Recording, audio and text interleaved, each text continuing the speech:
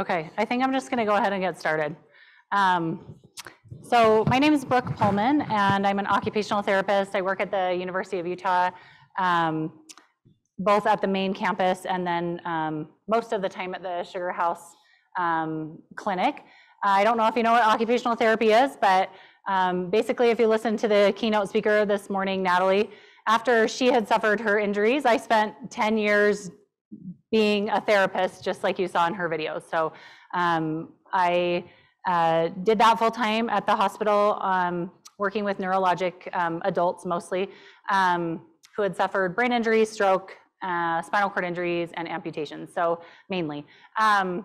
So by definition of an occupational therapist, my job is to help people get back to basically the job of living. I don't help people get jobs, but in Natalie's case, would be teaching her how to take care of herself again to start with, and then start learning how to do other tasks in her life.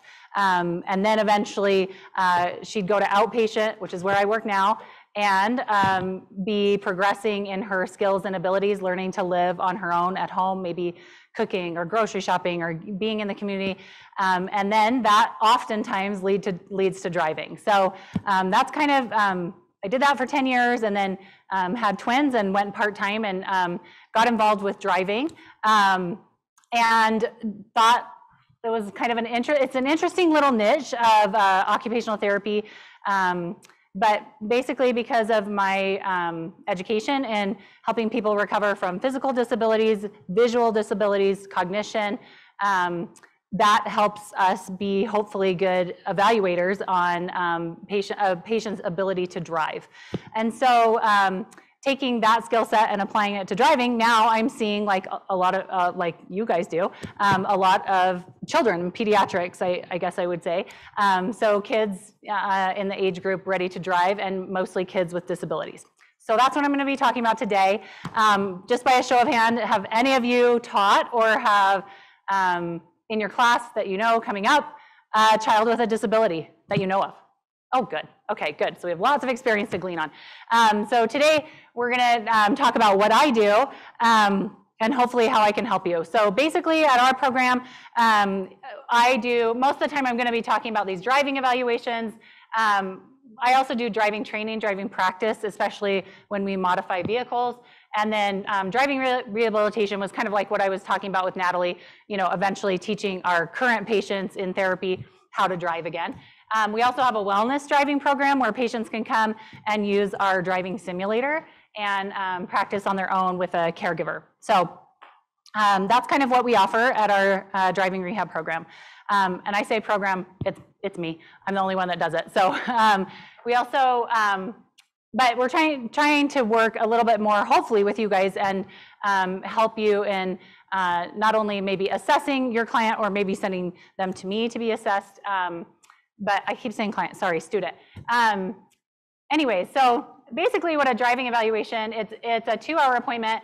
It's $200 cash pay. That's probably the biggest deterrent, which is understandable, but luckily for your students, your schools or districts will cover the cost. And so if you need that referral to have them see me, the district and school will cover it. My job, again, is to assess their skills and abilities related to driving. I have 2 hours, and so I can't see it all, right? And a lot of drivers that come to me aren't drivers yet. They're 15, they're 16, they have a disability, and most of the time the parents or the instructor is wondering if they're a candidate for driving. So with that, I spend some time doing a clinical assessment and then a behind-the-wheel assessment. With the clinical assessment, really, I start off just, you know, asking the patient and the parent, you know, what's the situation? Where are they at with driving? Has a parent already taught another child to drive? Because that's usually helpful, as you probably know, especially teaching a kid with a disability. So just kind of seeing, what kind of vehicle do they currently have? What are we looking at as far as modifications? If they already have maybe a minivan with an electronic deployable ramp or something like that, what are we starting with, And also, like, where's the student at? Have they taken driver's ed? Do they have a permit? I will say to that point, it's really helpful if the student already has some knowledge base of rules of the road and has some idea of what they're gonna be doing driving. Otherwise, it's hard all the time for me to assess, well, is this like new driver or is this because of their brain injury? So it's helpful to know if they have been studying for the test or already have their permit.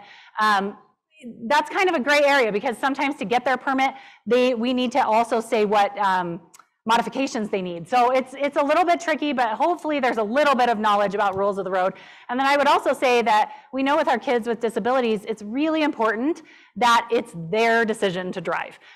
Sometimes it's the parents that are saying, listen, we got to start being an adult here, and when you're 18, I want you to be more independent or something like that. And the student is really nervous about it.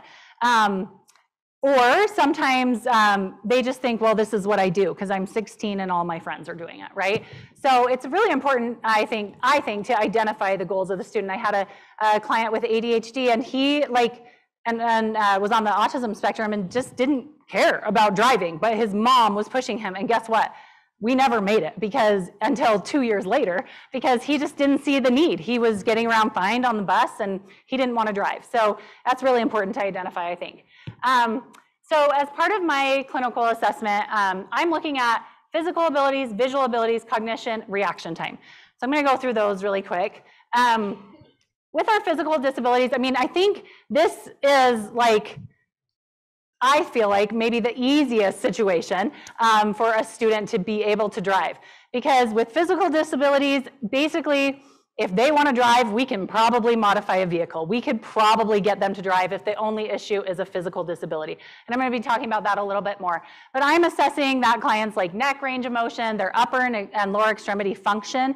Okay, can they reach? Do they have the muscle strength? I have a client right now who can reach to here, and that's it. And his hands are deformed, and he can't.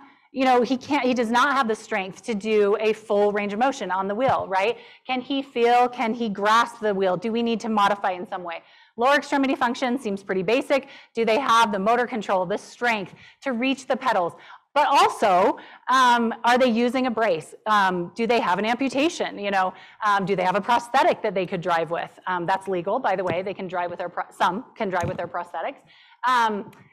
Do they know where their foot is in space? That's something called proprioception. So right now I know my knee is bent and maybe my toes are pointed down without looking at my feet, but some of our kids don't have that ability. That's called proprioception. And so you could understand that they could easily miss a gas pedal or a brake pedal, right? Those are the kids that are maybe overshooting or undershooting or getting their foot stuck under the pedals. Hopefully you're not in the car with them at that point, but that's a situation where maybe the lower extremities aren't an option for driving. And the obvious is, maybe the patient is non-ambulatory at all, they don't walk at all, and they're wheelchair bound, they use a power wheelchair or a manual wheelchair. So then we're gonna look into modifications. Along with that, their balance, transfers, you know what I mean? Transfers is going from one surface to the other, so how well can they get from their wheelchair into the vehicle? A lot of our kids are getting in and out of the passenger seat on their own. Some kids don't. Some kids drive up the ramp and sit as a dependent passenger, and they stay in their wheelchair. Fall risk, things like that. So moving on to vision, we know visual acuity, that's what you get tested at the driver's license division, right? You look through, can you read these lines? Oh, good, your vision's great. Well, has anybody noticed that this client can't see this right periphery at all because they've had a stroke when they were an infant and they have a field cut on one side or the other, and sometimes it can happen in both. So that's really important. Also, some of our patients just have poor visual attention. They have trouble even with visual coordination, so saccades, pursuits. Anyway, that's the important thing about vision. Sometimes you'll notice these kids, their eyes kind of beat a little bit when you're looking into their eyes. So there's a couple assessments for that. Then we move on to cognition.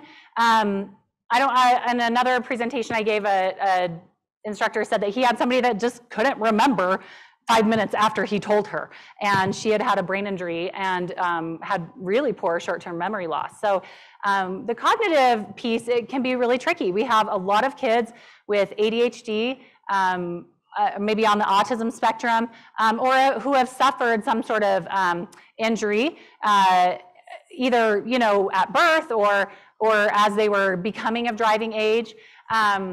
And then some of our kids are maybe developmentally delayed, right? We just have developmental delay. And so maybe that student isn't really appropriate to start driving at 16, right? So I think when it comes to cognition, I was just going to say that. Sorry, did you say that again? Hello, yeah. When it comes to cognition, I think it's really important to get involved with the team if there is an IEP for the student or a 504 or something, and getting to know like what are the recommendations for that student. Oftentimes those students need more help, more practice, more drive time with their parents. It doesn't always mean they're not a candidate for driving. Yeah. Oh,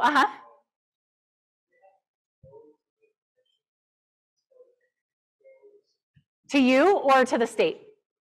That's a great question. So if it were me, I would say yes. The reason is because if that student starts driving, and on the application to get your license, there's questions about that. Are you visually impaired? Have you had a neurologic injury? Do you have a heart condition? And if hopefully one of those would be appropriate. And the first time they're getting their license, let's say it happened at birth or something, and they are blind in one eye or something, they should disclose that. And then what happens is they just get a form from the driver's license division, and they have their ophthalmologist sign that form, and then they get a license. Sometimes, depending on how the ophthalmologist fills out that form, they can put restrictions on that student. So maybe no nighttime driving, things like that. I think it's important because legally, let's say that student was in an accident. Let's say I rear-ended that student, okay? My fault, totally my fault, but I'm having a bad day. I get my attorney involved, right? And my attorney is like, whoa, well, guess what I found out about Lisa? She is blind in one eye. So you know what, let's go after her because she didn't go through the proper channels to disclose that information. And so I'm going to turn it around and sue her for even being on the road. So I encourage students to, yes, disclose their, when I say health information, they're giving the driver's license division the bare minimum. We're trying to protect their health information. They don't have to say that they had a brain injury, but they might say, I had a neurologic event, but my doctor says I'm good to go, and so I'm gonna move on. It's just one form, especially for most kids, they'll have to do it one time, and then that's it, okay? For our other students that maybe have had a brain injury or a stroke or something like that, those students would have to do it it depends on how the doctor fills out the form. Sometimes it's once a year, sometimes it's every 2 years, however the doctor sees fit. But after 5 years, it's kind of like, okay, you've been driving for 5 years, we don't need to know about it anymore, okay? Does that answer your question? Great. Okay, so what I was gonna say is, these are the 3 main systems we use for driving, right? And all of those equal and add up to reaction time, if you ask me, okay? A lot of us think about well, I'm gonna talk about reaction time in a second, so I won't go there. Oh, yes, I will. Okay, here it is. So a lot of us think about reaction time as like, dog run in front of your car, how fast can you move your foot from gas to brake? That's super important, right? If the patient can't feel their leg, or they can't move their prosthetic in a timely manner, or can't feel where the pedals are, obviously that reaction time is not gonna work, right?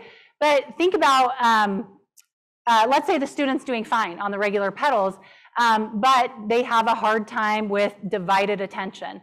They can't keep track of something and do something else. We all know that's called multitasking, right?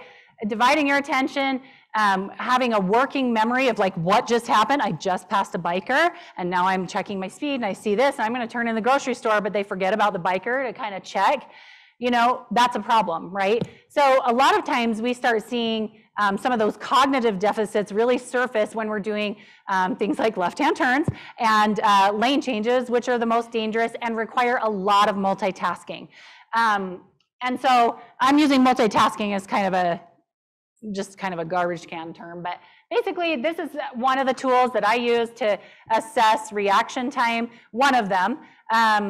This is a machine called the Dynavision.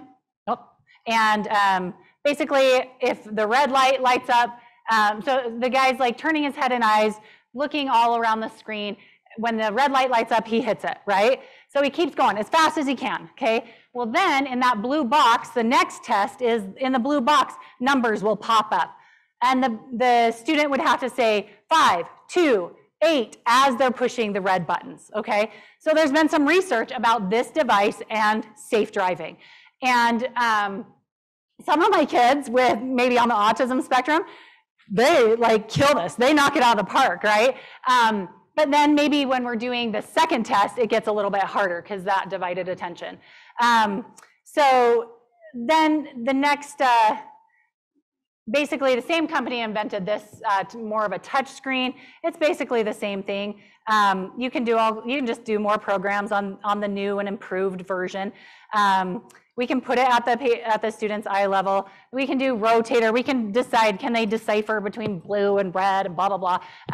You know, do they get dizzy when they're turning their heads, that sort of thing. So I have that machine too, which is helpful. And then finally, another thing I use besides, you know, besides all the things we talked about, right? I'm physically like taking note of what's going on, visual system, cognitive system, because sometimes reaction time really has to do with processing speed or divided attention or memory, right? So all these different cognitive components.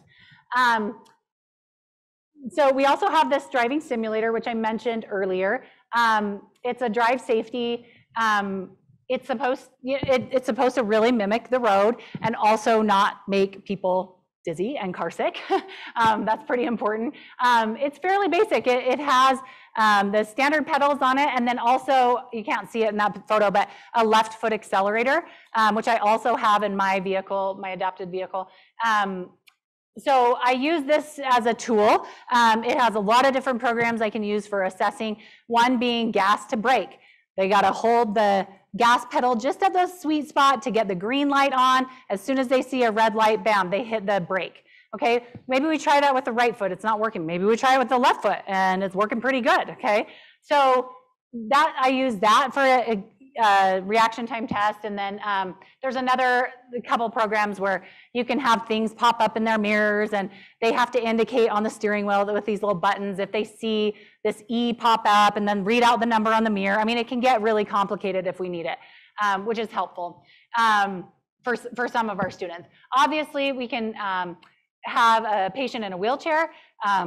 We can modify the steering wheel, and we can also put hand controls on this simulator, which is super helpful if you've never driven with hand controls or if you've never driven, period. So we can get you used to how it all works. On that vein, I just wanted to make note that a lot of our kids, especially with physical disabilities, so you think of your kids that have maybe spina bifida, CP, muscular dystrophy, those kids have not had the opportunity that other able-bodied kids have had, right? So they haven't been able to get in the golf cart and drive, or the side-by-side, or even on a four-wheeler.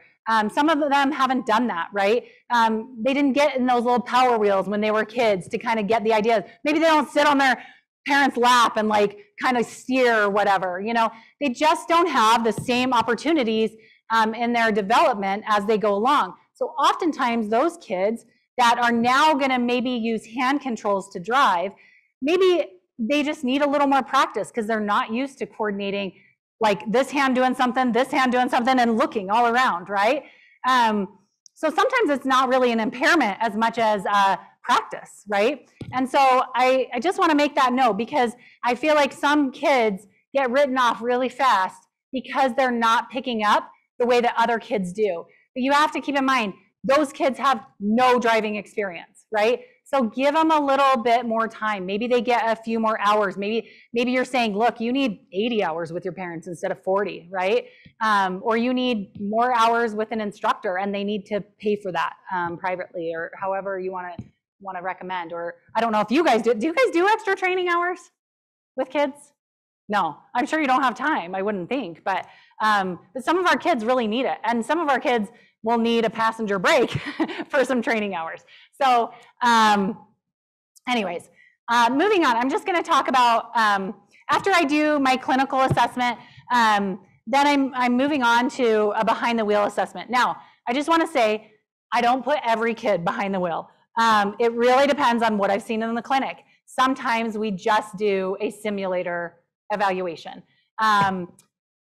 With my kids with physical disabilities, if I'm talking to the family about how to modify a vehicle, I oftentimes will try to get them in a modified vehicle, in our vehicle.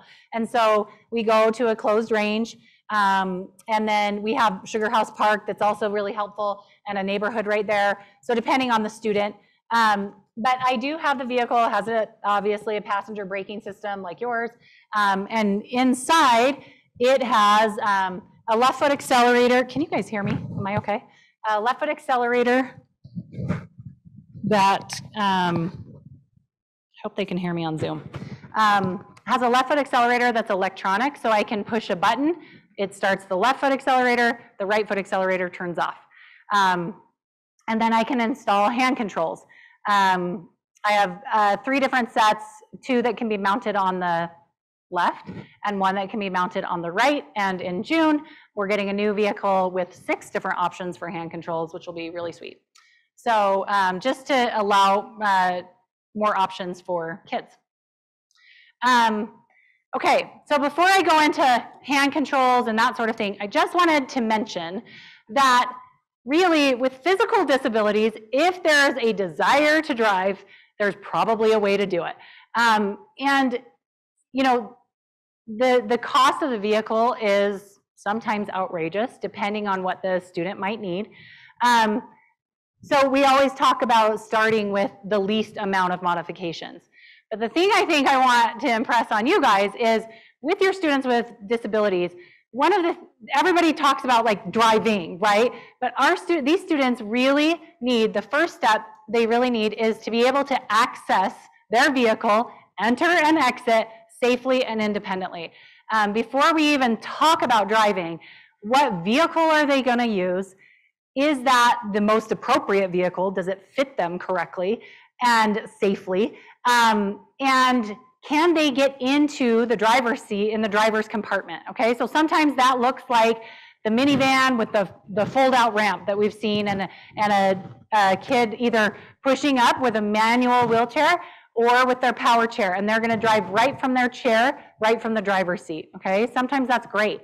Sometimes they get a seat inside the vehicle, this one, that turns so they can drive into their vehicle. They can lock down their chair, that they have automatic locking systems or manual locking systems, and the seat turns around and they pop over to the driver's seat. So the seat spins. It's called six-way seat. Sometimes we need a valet seat that comes out and down, and so the student can transfer up, and then the seat like raises up and goes back in, like that gentleman in the truck. This lady here is doing it from the passenger seat. So there's all sorts of vehicles out there to make it work. It used to be you had to have a minivan. People don't like that very much. So nowadays we have all sorts of SUVs. This is a Kia Soul. All sorts of SUV and different modifications. Some of these smaller SUVs, they have a rear entry versus a side entry. There's pros and cons. This vehicle here, my patient owns, and the whole floor pan and the whole driver's side door comes out all in one piece, lowers down. He doesn't have use of his hands. He backs in with his he uses a manual wheelchair, backs in, and it locks him in. And the whole thing raises up, slides back into the driver's compartment, and he drives with hand controls. So there are so many different vehicles out there and options. Obviously, they're spendy, right? Depending on what you do. This is a really common one to transfer to this transfer seat here, hook your chair to the outrigger, and then the outrigger puts your wheelchair in the bed of your truck. And oftentimes those have an automatic topper too. Have you guys seen some of these vehicles before that are modified? Okay, so they're out there. If there's enough will and desire and money to drive, it can be done. what I want to say about that too is there are funding sources for these vehicles, especially for our students that are maybe graduating, getting to be like 18, and they need to be able to be independent, to go to school, to work, whatever. So vocational rehab is a funding source, and also the Utah Independent Living Center often pays for vehicles. So to that point, they don't pay for the vehicle. You have to have the chassis, but they will pay for the modifications to be done. Okay, I mean, sometimes we're looking at thousands, right? And so it's important that we decide which vehicle early on before we talk about modifications. Okay, so from that, most of the students you guys are going to see are going to be using what I consider kind of a low-tech driving option, which is basic hand controls. Who has experience with hand controls? Sweet, okay. How many students have you been with? Just one, okay. Can you tell me a little bit, was the hand control on the left? Okay, and then sorry, what district are you in? Okay, nice. Okay, and the district brought in a car, or do you guys have your own car? Yeah. Yeah. Yeah, totally. I think, just so you know, if a student needs hand controls, the vehicles are available, or the district has to make them available. I think up in the Salt Lake Valley, I want to say there's 5 or 6 vehicles that they kind of all swap between districts and whatnot. Most of the vehicles you're going to see are similar to this style. This is called a push rock hand control, or this one's called a right angle. So if you have the hand control in your left hand, typically, where's your left mounted? Did I already ask? Sorry. It's usually left mounted. Anybody know why? Yeah, I mean, a lot of people are right dominant, so it's nice to have your dominant hand on the steering wheel. But left mounted, if you put it on the right side, guess what? It gets in the way of the gears. You know, if you're shifting your gear here, on the dash, whatever. So the hand control sometimes isn't as convenient. So left mounted is probably the most common style. It's probably what you guys will see and work with. I don't know of any state cars that have a right mounted. But sometimes we do right mounted for different reasons, right? If the kid's left arm isn't as strong maybe to use the hand control on that side, but it can work for steering, we'll mix it up and whatever. So, but anyways, the hand control, it's push down for gas and forward for brake. It's all in one hand. The hand control that's a push rock is pull towards you, push forward for brake. How safe did you feel with the hand control? Did you use it? Did you try it out? Good. Yeah, totally. I think it's harder. Like, it's harder if you know how to drive with pedals, right? And so a lot of my clients that have driven and now have a brain injury or something, it's hard for them, or a spinal cord injury, it's sometimes hard for them to adapt. But our kids with disabilities, a lot of them aren't used, I mean, they've never driven before, so this is natural, right? Or they don't use their legs in general, and so they would never want to reach for the pedals, you know? So I think that's an important point, because when you're training a student, oftentimes it's the parent or the instructor that's kind of more freaked out by the equipment than the student. And it's actually kind of a normal learning curve for the student, and they pick up on it really fast. It's just that the parent's like, oh gosh, I don't know, because they've only learned with their feet, right? So I always encourage people, take yourself on your driving range and try out the hand controls, because it actually is really fairly simple. And I always tell people, if your legs move, sit in the frog leg position, put your legs cross-legged and scoot them all the way back, like as far under your butt as you can, so you're not tempted to reach for the pedals. But hand controls are extremely safe, okay, if you have them installed professionally. So I don't know if any of you know, but you can buy hand controls on Amazon. I probably shouldn't tell you that, but you can. They're like $250, okay? It's super cheap. You strap them kind of to the pedals, and you strap the main part to the steering column often. There's several different kinds. We call those portable hand controls. I'm just gonna say, don't do it. It's not worth it. Save those type of hand controls for your side-by-side or whatever, an off-road vehicle. In a new vehicle with a new driver, we want the safest possible option. And I've had lots of different patients over the years buy portable hand controls and just start driving on their own, and they always regret it, or they always say, I just decided I don't feel safe, and so I need to get the real deal. And I'm like, good idea. So there's 4 different vendors in Salt Lake that'll or there's one in Utah County, 3 in Salt Lake County, that modify vehicles. And the golden question is always, well, how much do they cost? How much is like a basic set of hand controls? Let's say your student has spina bifida. They're perfectly fine cognitively, visually. They're super, smart. They want to drive. They just need the hand controls. They can't use their legs. That is typically, just to throw out a ballpark, $1,500. Okay, it's a lot cheaper than an accident, right? So, or your hand control falling into your lap, which I've seen before. So, left-mounted hand controls, usually kind of towards you or down for gas, forward for brake. Okay, anybody know why? It's natural. That's what we do when we're scared. We put we go into extension reflex. These are up at the top are examples of right-mounted hand controls and floor-mounted hand controls. These other ones will be mounted to the steering column, and then nowadays, it used to be, I don't know what your vehicle had, it used to be 2 posts going to the gas and the brake. I don't know if you could see that in that other picture in our vehicle. It used to be 2 posts, mechanical, you can't see it in the picture. It's really hard to get pictures in cars, but you would operate the gas and the brake just with these 2 posts and mechanically work the hand controls. And really now, it's all about the electronics in the vehicle. So now, typically, you'll still have a mechanical post going to the brake because we don't want that to fail, right? We don't want to do that electronically, at least not yet, it's coming. And then they go through the wiring system, through the steering column, and put that inside the hand control. The benefit of that is it turns off the gas pedal, okay? So I push a button, hand controls, don't push the button, I can use regular pedals. Everybody always asks me, as a parent, can I still drive the car? Yes, you don't have to do anything different. You just don't push the button to use the hand control. Okay, so the parents can get in and still drive the car after it's had hand controls installed. Everything's the same. They just ignore the little handle on the left side. That's the only difference, okay? Any questions about hand controls? We're going to keep talking about them a little bit. But so if your student has one hand here, they don't have 2 hands on the wheel, which is what we preach, right? So what do? What did your student do? Palmed it? Yeah, totally. That's perfectly fine depending on the situation.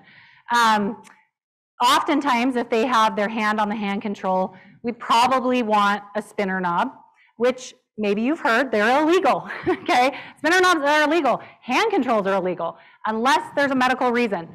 Same doctor form. When the doctor fills out that form, he's gonna put that patient had a neurologic injury or has a neurologic deficit. They put hand controls, spinner knob, turn signal extension, perfectly legal once we have a doctor sign that form, okay? Let's say you get in an accident with this equipment and you don't have that form. That's not a good thing, okay? You could get sued. You could get a ticket or whatever. So if that form is signed on the back of the student's license, just like it says corrective lenses, it would say hand controls and a spinner knob or a turn signal extension. Any equipment that's not OEM, we have to have a doctor's signature. If we're using a left foot accelerator, we need a doctor's signature, okay? So typically a traditional spinner knob is just this, right? But there's all sorts of steering aids that we can use. Our amputees that are driving with a hook use an amputee ring that they hook their hook into. Our clients that don't have use of their fingers, they can't grip, but they have almost full function of their arms. They set their hand in this tri-pin, and they use their arm to drive. They're not gripping with the steering wheel, okay?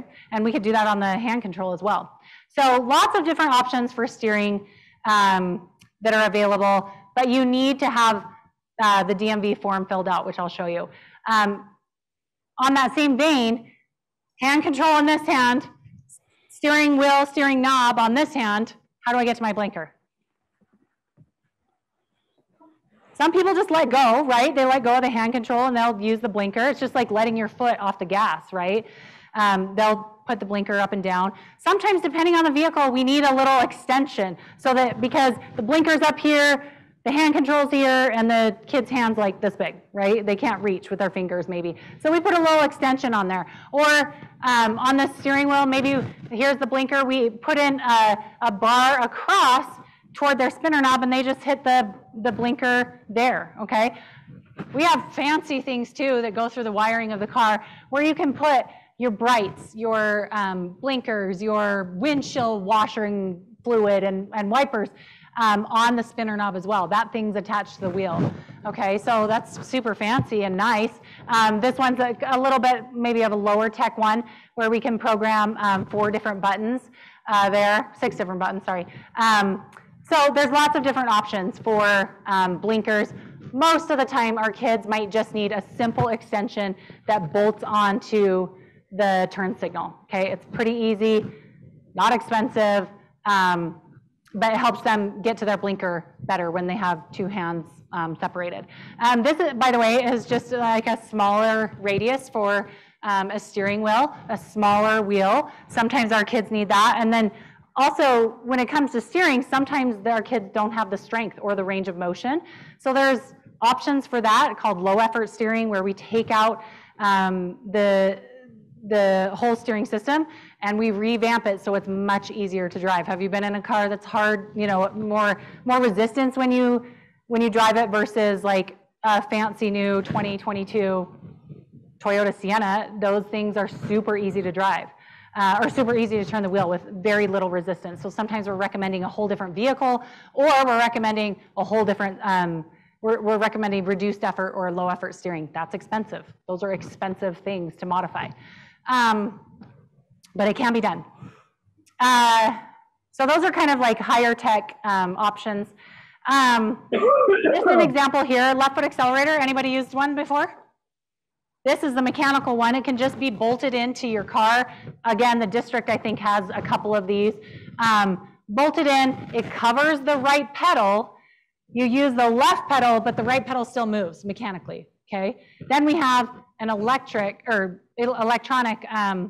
left foot accelerator as well, which is what my vehicle has. I push a button, the left foot accelerator turns on, the right foot accelerator is disengaged, okay? Or you don't push the button and you just can use the right pedal. So some of our students, that's an option too, if their right leg is the leg impaired and they have a perfectly good left leg. There's a debate on whether or not a left foot accelerator is more appropriate versus a hand control. It kind of depends on the student, the situation, because has anybody had a student like just reach over? Do you know if that's allowed? If their right leg doesn't work, can they use their left leg to reach over? Is that legal? No. Has anybody broken their right leg or their ankle before? Been in a cast? Yeah. What do people do? They drive with their left foot. It is legal. It's totally legal. Is it the best option? Maybe not. It's pretty uncomfortable. So if this is going to be a long-term thing, sometimes I say it's a new student, they're learning to drive, put the left foot accelerator in, because otherwise they're going to have to learn this way, and then at some point in their life their back's going to be messed up and they're going to have to learn this way, right? So, but it's not illegal. It's not illegal to drive that way. Okay, if I just wanted to click on this link, hopefully it'll open, to show you this form. Anybody seen it before? This is called an FAE, a Functional Ability Evaluation medical report. You can see here, there's all sorts of medical reasons that people might be impaired when they drive, okay? The other part of my job, when I don't see kids, I see all sorts of adults, even adults that have maybe a diagnosis of a memory problem, right? And I'm evaluating, are they still safe and capable of driving? Because they have a diagnosis of dementia or Alzheimer's or something like that. That's really fun. And then I get to talk to them about retiring from driving sometimes. So, so that column maybe is more appropriate. And even this column could be appropriate for some of our kids that have had some sort of developmental delay as well. Mental health, a sleep disorder. A lot of our kids, the kids you'll be seeing probably neurologic disorder or maybe a seizure. So this is the form that needs to be filled out. And I learned this, that you guys as instructors, it's always been said that you can't use a spinner knob. They're illegal. when you're, even if you've used hand controls before. That is not true. The student needs to have, I've had a ton of different students lately. They just need to have this form filled out, and then you on your vehicles can put a spinner knob on there. Okay, so some of our kids, maybe their legs are perfectly fine, but they only have one arm, right? They're probably safer with a spinner knob, and maybe even a turn signal extension or something. Yeah? Did you have a question? No, just stretching. Okay, so this form is super important. The other thing is, when I was talking about restrictions for driving and maybe a visual problem, or even our kids that are learning to drive and we want to give them maybe extra practice, close area, familiar places, they're not ready to drive at nighttime, they're not ready to drive on the freeway, we can put restrictions on, right? Sorry, the clicker in here was stolen, so I'm just kind of pointing. But this area here, we can restrict students, and we can check these boxes, or we can say whatever we want. You know, if the area restriction, 5 miles from home, 10 miles from home, 50 miles from home, 50 miles from home, but you have to stay 40 miles or an hour or less, meaning no freeway driving, right? I've seen that before that a physician has done. So oftentimes I'm recommending restrictions based on my evaluation to the physicians, because they don't know and they don't really want to say because they've never been in a car with a student or whatever.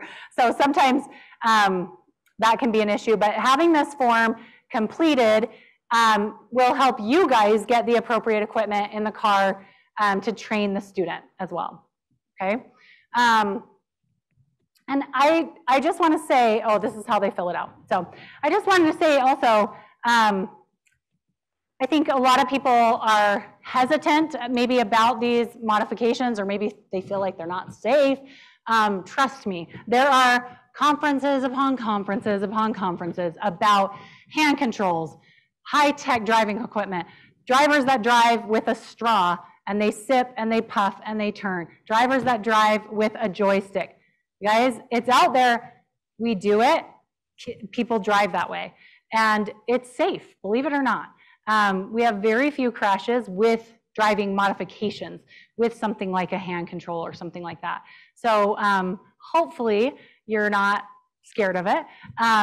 Because of course, as you know, as an instructor, if you have a lot of anxiety about it, the student definitely will, right? But I'm hoping that I can catch some of these kids and educate them and their parents on the most appropriate modification for their vehicle, so that, because the timing is super important, right? They need to be driving with their family and getting those on-road hours so that you guys can drive with them too. So having that work together and saying, we need a modified vehicle so this student can progress through driver's education, it's really important. The timing of that's super important. So, okay, I'm gonna stop and ask if you have any questions. Yeah.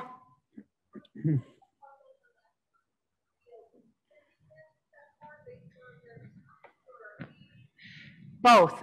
Based on their responses, oh, whoops, I shouldn't have done that. Based on their responses, the DLD will give them that form when they go to take their written test. But also, sometimes I've had a lot of students that have taken the test. Maybe they didn't fill out the form correctly, or they didn't think. I had this girl the other day. She's missing like this much of her left visual field from a stroke that happened 4 years ago, but it's still significant. And she still needs some modifications and some training.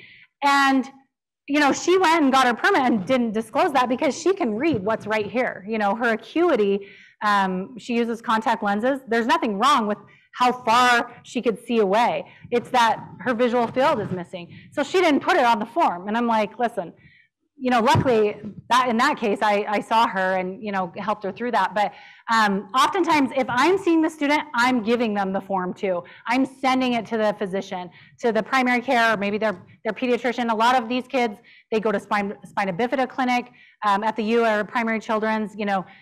so a lot of the kids with severe disabilities, they're already plugged in to somebody that knows that this is coming and things like that. So they're already being referred. The Spina Bifida Clinic at Primary Children's, I mean, it's a steady stream. They turn 15 and they are in my office, you know, and they just have it set up as part of their program to help the kids be a little bit more independent. So that's super helpful, but obviously not every kid's going there either.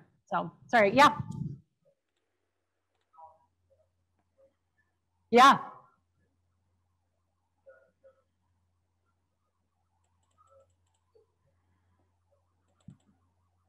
Yeah, I think it's a great question. I still feel mixed about it. I think the research is still mixed about technology in the vehicles. That is becoming super helpful. There's a lot of research with ADHD and having those safety features in a vehicle, and that they can be helpful for those students. So I'm a little bit mixed about them because I still feel like it's super important to be able to check your blind spot, to do a head check. You know, I don't think anybody wants to give that up, right? And so, I mean, I feel mixed about the safety features, but oftentimes, depending on the diagnosis, I think it's helpful. For our students in wheelchairs, having a backup camera is super helpful, you know, because some of them are driving big vans. You know, when that gate goes up, when their lift or their ramp, sorry, goes up, if they're a rear entry ramp, they can't see in their rear view mirror, you know? So they have their side mirrors and that's it. I mean, how great that we can have cameras on vehicles now, right? So it depends. I'm not ready to like say, oh good, that's, you know, you have that fancy BMW that vibrates your left butt cheek when somebody's in your blind spot. I don't know. I don't know if I'm ready to say that, but yeah. Any other questions? I do, yeah. The VA, yeah, thanks for bringing that up. The VA has its own driving program. Veterans are allowed to choose that or go wherever they want. So I do see a lot of veterans, and they, you know, luckily the VA, it'll pay for my evaluation and it'll pay for modifications and sometimes even a vehicle. So they're a great funding source. But they do have their own driving program. And they have a new therapist there. The old therapist was 80, and he would sometimes see the same clients, and they could never get past him. and anyways, but yeah, so I do see clients from the VA, but they also have their own program. And other than that, IHC used to have a driving program. They did not have their own vehicle that was adapted, so they would partner with like A1, and the therapist would sit in the back seat, the driving instructor would sit in the front seat, and they were just limited on the types of modifications they had because they were using A1's vehicles. So, and actually, as of 4 months ago, they suspended their driving program completely. So IHC doesn't have anything anymore, which is really unfortunate, actually. Hopefully, I don't know what the status is if they're going to get that up and running, but IHC had a program, a drive program, and then I did, or we do at the U, and then the VA, and that's pretty much it in the Valley. Or really in the state, actually. So, yeah, not many resources. Some kids, like in St. George, have gone to Las Vegas to be evaluated, especially for higher tech needs and things like that. Any other questions? Okay, well, hopefully, I'll just go back to that screen. But basically, if you think your student is appropriate for a referral, for me, I mean, it's a pretty simple, I don't need a physician referral or anything like that. They can self-refer. A lot of times through the school district, they're getting a referral through the school district. We have a website. I have cards up here. Audra also, sometimes if it comes up the channel, she'll forward the student's name to me or something like that. But she obviously knows how to get a hold of me, so she can send you my direction if you need me. But yeah, so thanks for listening. And if you want a flyer or a business card or whatever, it's right up here. So, okay, thank you.